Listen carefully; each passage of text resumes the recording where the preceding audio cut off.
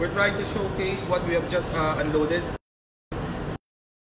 What we have been waiting for. It's been a 3 years process before finally nakuha ng group natin the rigid lights. Rigid USA own the night. So we're doing a quick video. We'll showcase kung ano yung mga products na available na natin. Let's start with the rack lights. Actually guys, yung lapit ka chart, there are two types eh.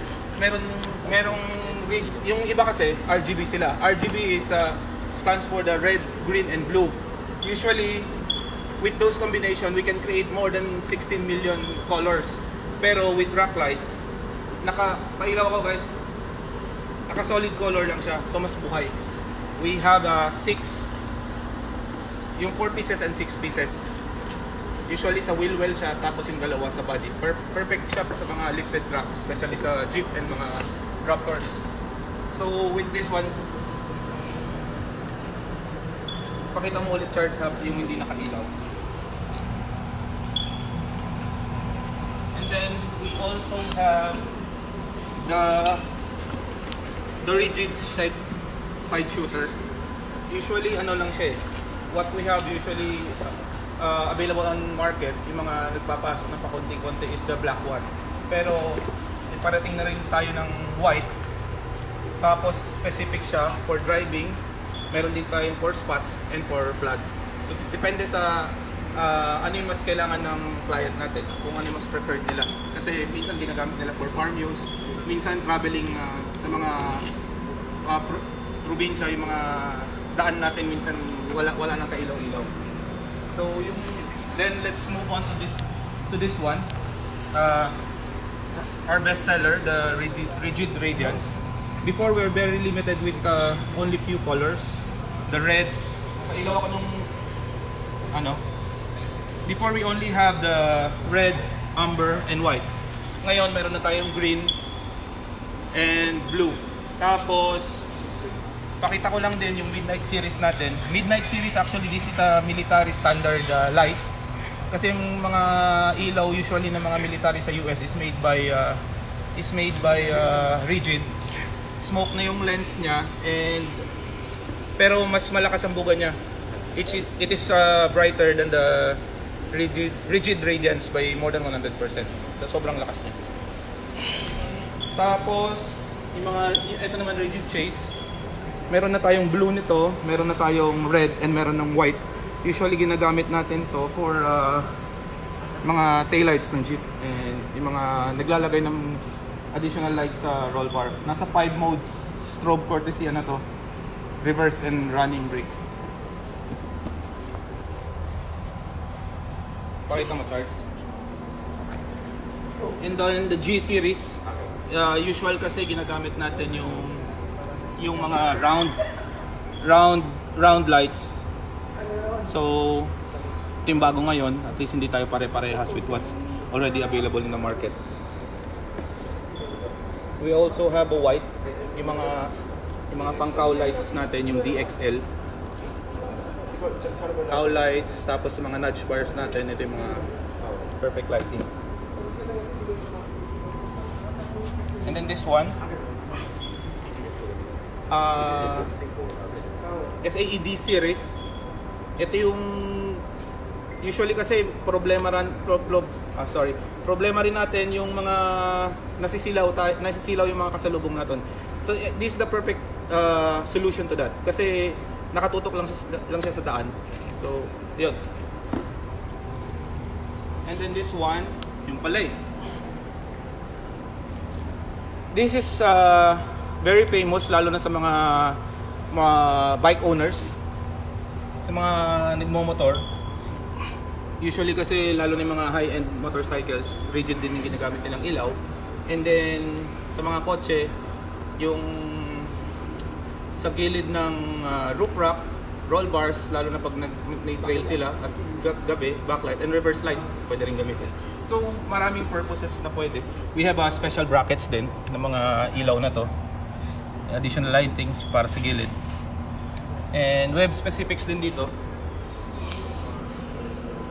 Headlight. Naka-connect ba to? Hindi. Pailaw naman ako. Headlights for Jeep. may low beam and high beam siya.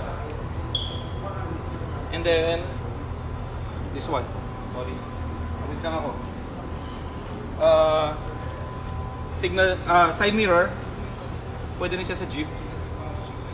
And we'll try to work it out kung baka kaya natin siyang ilagay sa mga Rangers din. May signal light na siya. Malakas din ilaw niya. So, in-on natin yung sariling switch.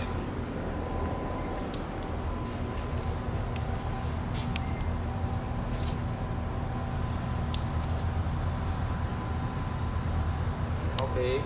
Ikot mo lang charge konti. Then move on tayo dito sa rigid radiance LED bars. Sa our team dito sila Blue Line, North Side, mga kagrupo natin, and Kevin, tsaka yung Team Ride Max andi dito. And let's move on to rigid radiance. Usually yung binebenta natin is yung rigid radiance, but with this one is plus.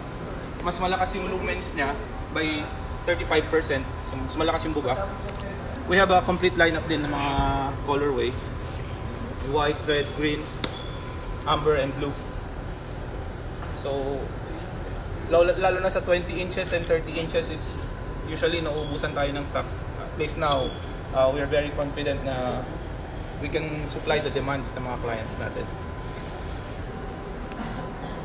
The last one, before I move on sa last products natin, lahat din mga covers natin available na.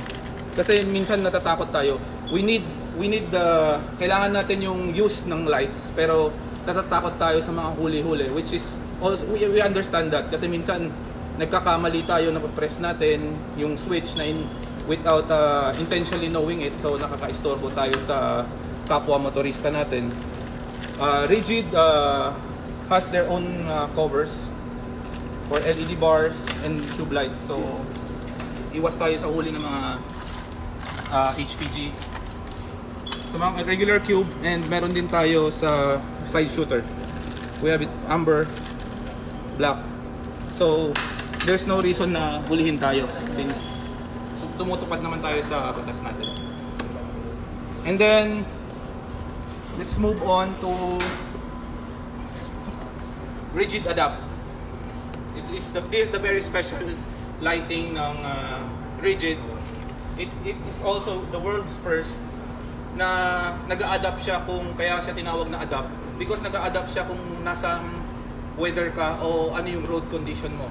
Nag-a-adjust siya kasi minsan yung mga ilaw, pag may light ilaw ka nga, pero pag umulan wala ka nakikita, di ba? Tapos kasi naka-GPS din to, so nag-a-adjust din siya depending on ano yung speed ng takbo mo, kung mahina o malakas, so na-adjust din siya. And the lights din, RGB siya, marami siyang ilaw. Pakita ko lang yung GPS niya. Saan yung GPS? Yung GPS niya na switch module. Yan, module. Ito yung GPS module niya. Sulitin ko na lang.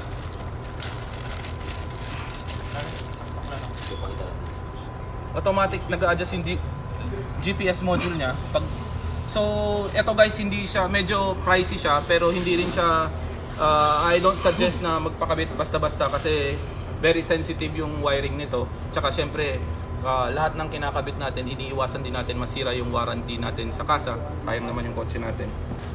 So naka-GPS din to, nag-adjust sa condition ng any condition, kung maulan man siya, maaraw, yun.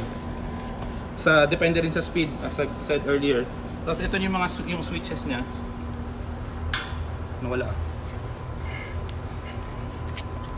This comes with the package na rin. Before, na mga last 2 years ago, nilabas si Adapt with the different prices ng switch, different, hiwalay pa si GPS. Ngayon, everything comes with it. So, marami siyang adjustment. Yung pwede ilapit. Nakukuha mo charge ng isa sabay. So maayos lahat yung wiring, hindi siya yung basta-basta.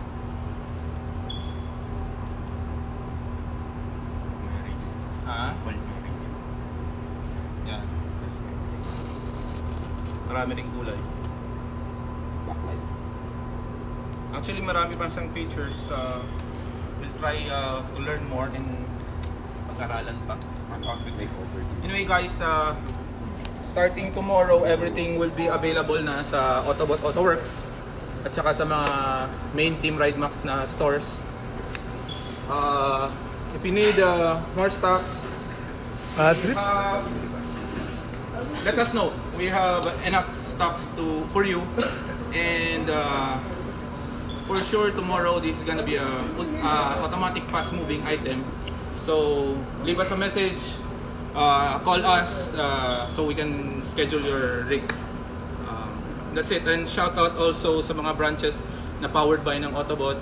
We have in Cebu, the Zilbo. We have in Zamboanga, Autobot TDZ. We have in Badsbro in Ipil. We have CP3 in Cebu.